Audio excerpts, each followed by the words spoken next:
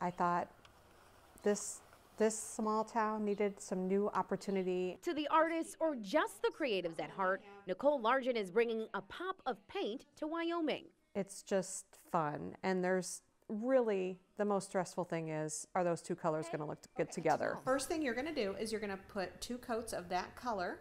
In 2015, Largent launched YerKilnMe, All over the place. an avenue for artistry, painting, and pottery in the area. So now it's ready for a second coat. But it wasn't until college that the East Peoria native really dove into her craft. When I was at Bradley in nursing school, I took some art classes, and one of them was drawing and one of them was ceramics. Largent went on to work as a nurse for more than 15 years, but opted to make the creative career change when life brought her to Wyoming. As a far cry from my last profession, where the people didn't want to come in, you know, they're sick or there's something wrong.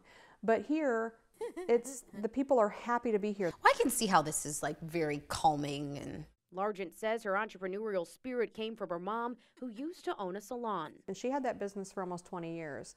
And I grew up in that business. I started working when I was 12. While she enjoys the free flow and relaxing atmosphere of the shop, And it might be a little chunky, but that's normal. chunky is normal. Largent says she stays on her toes, finding some new ways to keep customers intrigued, and she wouldn't have it any other way. When people come in, they come in because they want to.